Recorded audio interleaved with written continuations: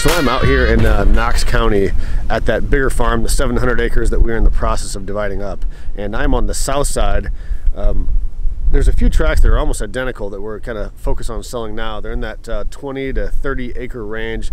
Both have water, as you can see behind me. Both have a little timber. I was hoping to get some cool drone footage today, but just found out that the drone that I have is no longer compatible, at least for now, with the iPhone 10, so that was fun. So I'll figure that out. But so today we're kind of doing some ground footage only, but I am on the, let's see, the east tract right now. Sorry, it's pretty windy out here too, but I think this one's going to be around 30 acres. Behind me, you can see there's a bunch of pasture, kind of gentle slopes enough that if you wanted to get in like a dove plot or some prairie grasses, something like that, it'd be perfect for that. But this lake is super cool. Again, wide open, kind of hidden, tucked away back here. And I will try to get back into the woods and get a little footage back there just to show you guys some of that. And hopefully walk around here, get a few more clips. And again, hopefully within the next week or so, figure out how to get that drone working again. But this one is for sale now, or will be very shortly, along with another one just to the west that's very similar. Somewhere that 20 to 30 acre range with a nice lake. A little bit of timber and some pasture land to kind of do whatever you want with. So as you can see down here kind of by the lake, they have a little area cleared. Cool spot to store boats, maybe throw a fire pit, kind of tucked away, pretty private back here. Here's a little better view of this lake. It's pretty deceiving on the map. It doesn't look quite as big as it is. You get back here and this is a pretty big lake back here.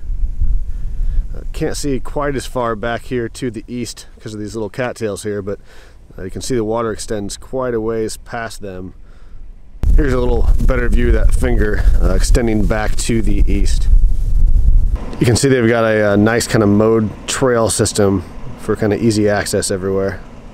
Okay, so now I'm on the other lake on the west tract. I think this one's a little smaller, still a nice sized lake as you can see.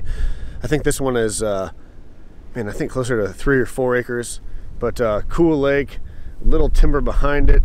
As you can see, they've kind of cleared a little area down here to keep their boats, picnic tables, things like that. But another super cool lake, tucked away, kind of private. I'm going to try to sneak back in some of this timber just to kind of give you a feel for what it looks like. And again, I wish I could get the drone up in the air, but not so lucky today. So let's go check it out.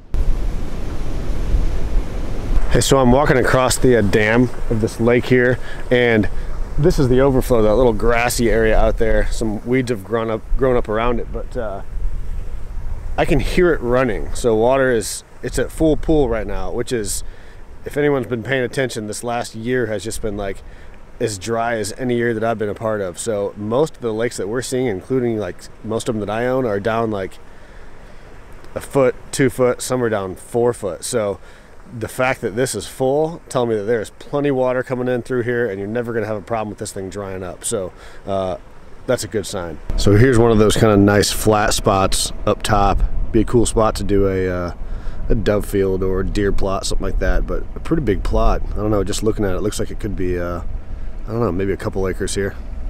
Here is access to both of these tracks on this nice kind of private gravel road.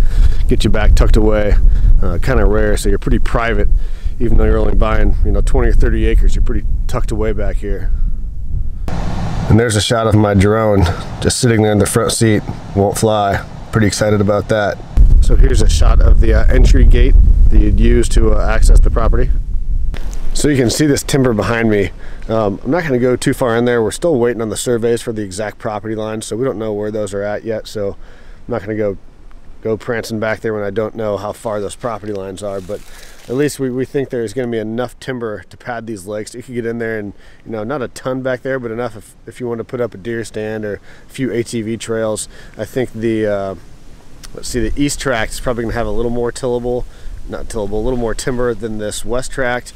But regardless, you're going to get a bunch of deer coming out from this timber. Just walking over this dam, the trail looks like almost like a cattle trail. They've been using it so much. So